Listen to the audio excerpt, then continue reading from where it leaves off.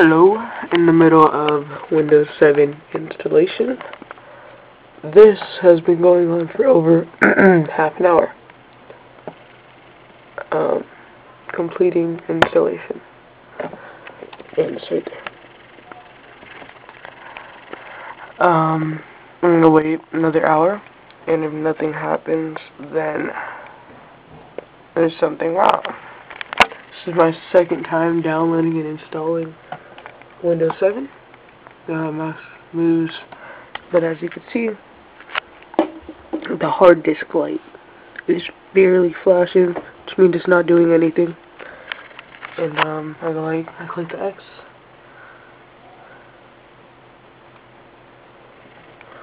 and setup cannot be canceled. So I don't know what to do. This is stupid. I'm gonna post this after I quit the installation. So you guys tell me how to fix this.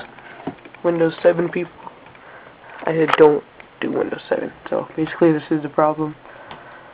Old computer,